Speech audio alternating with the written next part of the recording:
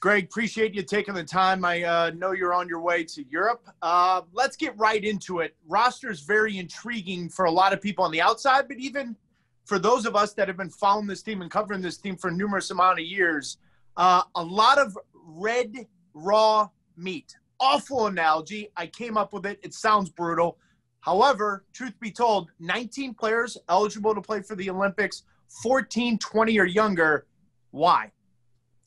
So I think, Taylor, this is the generation that we've been talking about, this young group of talent that we have. And this is giving them the opportunity to, experience what it's like to be a full national team member, but then also to start developing and start coming together. We believe in this group of players, and now it's about just giving them time together and letting them grow. I want to ask you a personal question. 9 months, you haven't coached. You feel rusty at all going into this? Absolutely is the answer. I mean, it's tough. I'm going through all this stuff in my head, but on the field, it's going to feel strange. But I'm thankful to be back. I just can't wait, for that opening whistle to the Wales game and getting back to work. Greg, in all seriousness, though, how much pressure do you feel to try to cram 9.5 months into this, 9-10-day camp?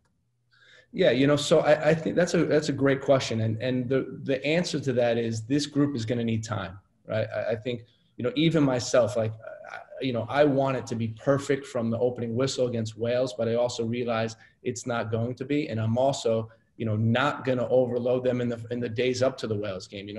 For us, it's about keeping them simple, putting them in positions to succeed while still trying to play the way we want to play. Greg, when you look at this group of players, and obviously a lot of U.S. men's national team fans are ecstatic about how many Americans are playing at big clubs across Europe. Now, your generation was playing over in Europe. We know that it started the trend. However, this is new territory for Americans to kind of, lower expectations. What is your number one goal trying to get out of this, excited but still inexperienced group?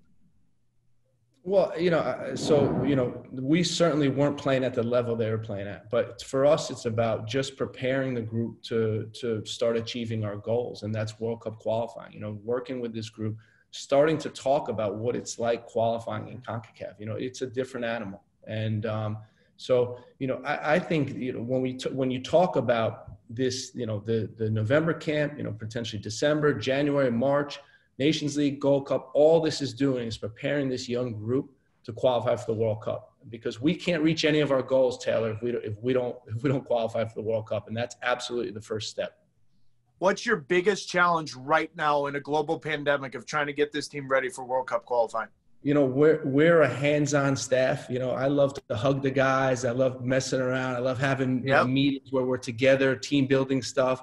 And it's like there's this barrier put up by COVID that, it's going to prevent us from doing that. So I'd say that's a challenge with the type of staff that we are. We're very much a hands-on type of staff. Let's look at one of the key players, arguably the most important player from some people's perspective, Christian Pulisic. This injury conundrum at Chelsea, you hear Frank Lampard say one thing, you then see another. Greg, what do you make of the entire situation? Because it feels like every time the international break comes around, all of a sudden there's a question mark on whether or not Christian's available.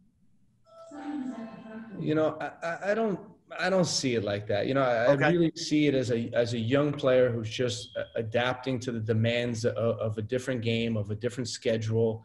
And, when you get injured, when you have a muscle injury, it takes you a while to get fully fit and recover. And this is part of his recovery process. I have no doubt that he's going to be a player that is fit for a long period of time when he gets through this period.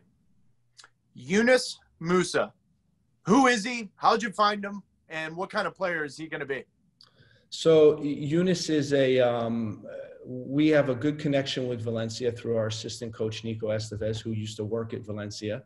And, they notified us of a player that came over about 2 years ago, 18 months ago. And since then we've been tracking him and we've been contacting him. I spoke to him for the first time probably 18 months ago. And, we're keeping an eye on him, keeping track of what he was doing. But what I'd say, Taylor, is that, we're talking about a young dynamic player, ton of potential, you know, when you hear stories about a 17-year-old being a top pro in a club already in terms of his work ethic and what he does, I mean, it's really exceptional and really special.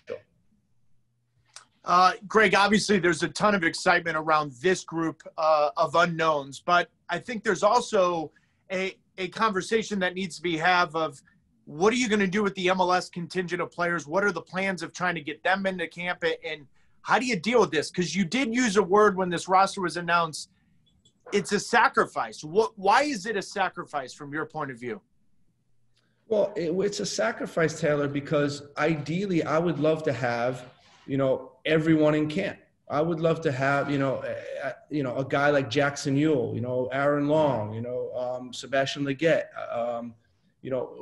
Josie Altidore, Michael, you know, you'd like to be able to call everyone that you see, helping this team into this camp. And we didn't do that. And we didn't do that for a reason that, you know, the MLS coaches have invested so much in this season. The players have invested so much in this season. They've been through so much. And to say now, okay, we're going to take you away and you're going to potentially miss the playoffs, I wasn't comfortable with that. And I know that, you know, even the owners, you know, have been, you know, sacrificing to keep this thing going this year. And to have their key players missing during the playoffs, I just wasn't comfortable with. And that's the sacrifice we had to make. When do you fully expect to see these MLS players? Do you have any plans on the docket, or is that still wait to see? We'll have a December camp again. We'll start to look at some players. We'll have a January camp again, you know, and then hopefully March is when we'll get the full group together again. Everyone back together. All right, Gregg. Safe travels. I appreciate you taking the time, and answer the doorbell because someone desperately needs to get into that house. Thanks, Taylor. Well, thank you very much for watching ESPN on YouTube. For more sports highlights and analysis, be sure to download the ESPN app. And for live streaming, premium content, and let's not forget as well, ESPN FC 7 days a week. Subscribe to ESPN+.